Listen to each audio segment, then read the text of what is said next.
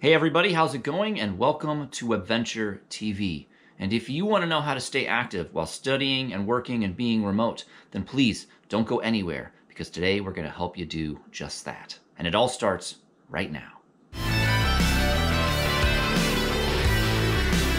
If you don't know me already, I'm Clark, the host and creator here at WebbVenture TV. Nice to meet you.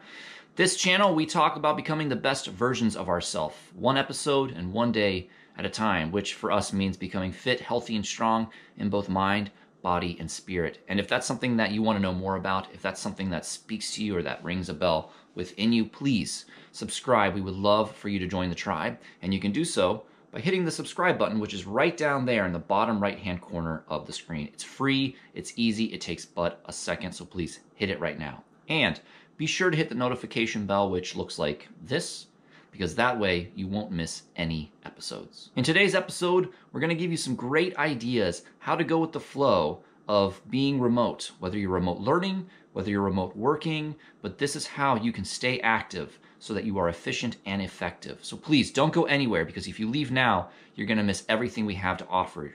And if you leave now, you're going to miss out on this episode's co-host, which you all know really, really well, because he's a friendly neighborhood kind of guy, and I know that he has so much to offer and to share with you. So please don't go anywhere. All right, but let's get into it, and here's some thoughts from my own experience. Now, I'm a single dad, a co-parent to an amazing, active kindergarten boy. His name's Sebastian, and he is awesome. And this year is his kindergarten year, although it's not turning out to be what we expected, which is really, really disappointing, because we go from all-day kindergarten to 3 hours in the morning and 30-minute Zoom classes in the afternoon. Now, this is the world that we live in. We're all being forced to go remote. He's fortunate to go to school right now. That's awesome. But there's also the chance that that might change any second because of COVID. So what do? We can either fight it or we can go with the flow. So if we're all stuck at home all day like we were with quarantine, how do we stay active? How do we stay engaged? How do we stay in the moment?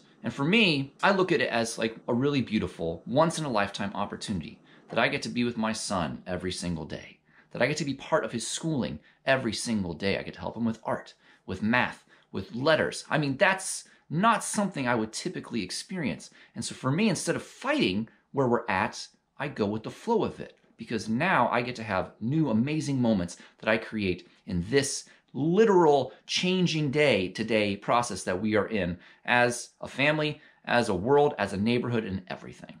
But what do we do while we're stuck at home? You know, what do we do whether we're working at home in front of a computer screen, whether our kids are sitting in front of a computer screen doing their classes? How do we stay active? How do we not sit in front of those screens all day? Because frankly, sitting in front of screens all day is not good for adults. It's not good for kids. It's not good for our mind, our body, or our spirit. So what can we do to be effective, efficient while on the screen, while off the screen? How can we intermingle the two so that way we have a great experience in this new time of remote learning and being part of our children's education? So I have a lot of ideas on it, but I'm going to let Spider-Man take it away. I know you've been waiting for the co-host of this episode, so here he is. Take it away, Spidey. Oh, thanks, Clark. I really appreciate it. Hey, everybody. How y'all doing? It's just me, Spider-Man, and Pluto the plant here, just staring longingly outside. It's one of those rainy, windy days, where you're kind of not sure what to do because you're at home remote learning or remote working, and it's rainy out, and it's kind of like, ooh, even Pluto's screaming. He's like, get me outside. But, wouldn't we love some sun right now, right, Pluto? Yeah, that's right. But that's the tough thing about where we are at right now with all of this stuff going on. I don't know about you guys, but we're all working remotely, or we're working, doing school remotely. Some of you are parents. Some of you might not be parents. Honestly, it probably doesn't really matter. And my hat goes off to you. Well, maybe not my hat. I'm not wearing a hat. My mask goes off to all of you, whether you're a parent or not, because all of this, working remote, studying remote, especially if you have to parent in all of it, it's all really, really hard. And I gotta say, I'm really proud of you. I know a lot of people doing this, and you're all doing a really great job. So keep it up. And believe it or not, I do know a thing or two about having to work remotely. Well, study remotely, because when I'm not out, chasing bad guys and kicking bad guys, but I too am stuck at home studying when I'm not who I am, right? And I wanted to offer some ideas, some staying active options that will allow you to be efficient and effective while you study or while you work remotely, but also allow you a chance to get out and move, to get away from your desk, to get away from that computer, to stop looking at screens, and to do something for your mind and your body and your spirit other than studying or working. Okay? So here are some ideas. Let's go. Option 1, I suggest, is a stand-up desk. Now, if you don't have a stand-up desk on hand, I mean, there's some pretty nifty ones out there. I mean, I don't have one. I mean, you gotta have to kind of improvise, but standing up, stack some boxes or stack some, containers. Get it where your arms are kind of like level, kind of like this. Yeah, that way you can stand at your desk and you can kind of shift your weight and you can move around a little bit. I mean, maybe don't take it too far. This could be a little crazy, but, maybe you could walk in place. I've heard people have walking desks. You can maybe jog in place. That's a little silly, but hey, why not?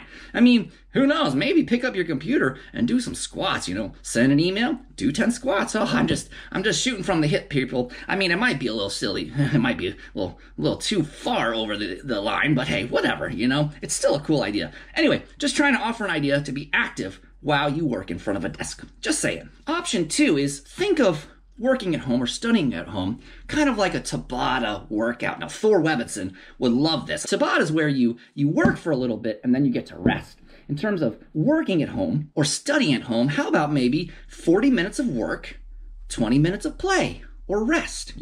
Work really hard, be really efficient, effective, and focused for 40 minutes, whether you're working or studying, whether you're a parent or a student or an employee, and then give yourself 20 minutes to go for a walk, or maybe a bike ride. Or, if it's a rainy day, maybe go jump in some puddles, kind of like this.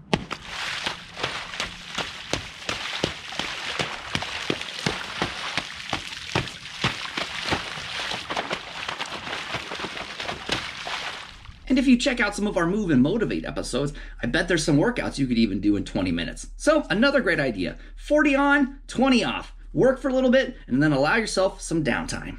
Maybe this one might be good for the parents to motivate your kids to do really, really well. To get all those answers right while they sit in front of that computer or study their math or whatever they're studying. Help them, encourage them to get the answers right. Because if they don't, you could give them a 10 burpee penalty. Yeah, Aunt May used to do that to me. And boy, oh boy, I'll tell you what, 10 burpees. I would rather really get that multiplication question right than do 10 burpees. So a little positive enforcement there, or is that negative reinforcement? I don't know. Just, get all your answers right. No burpees. Super simple. Come on, parents. And you get involved too. Have fun with your kids. Go out and run around. Be silly. Embrace the life that is being a kid. I'm not a parent, but I know that Clark gets to play and kind of act like a child. No offense, Clark.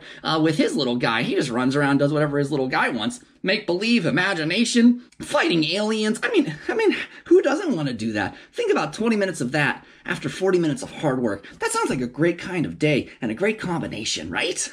And really, that's it, guys. I just had a few ideas I wanted to share with you. Well, keep up the good work. I'm so proud of all of you having to work remotely or study remotely. Remember, work and have fun. Find a healthy balance of everything. And you will definitely survive this remote time of learning and studying and will come out of it even stronger than before. All right, yeah. Say goodbye, Pluto. Woo, bye-bye. Bye, guys. Well, everyone, there you have it. Some great ideas from our friendly neighborhood Spider-Man. I mean, how can you not enjoy what he has to share with us, both from his own life, his own experience, and what he's doing right here, right now? If you like what we had to say, if you like what you saw, if you learned something new, please hit that like button. Remember, leave a comment. Let us know what you learned. Let us know what you'd like to talk about, because your feedback is so important to us evolving as a channel and making every single episode better and better for you. And of course, most importantly, please subscribe. Hit the subscribe button. It's right down there in the bottom right-hand corner of the screen. It's free, it's quick and easy, and then you don't miss any episodes, especially when you make sure that you hit that good old notification bell,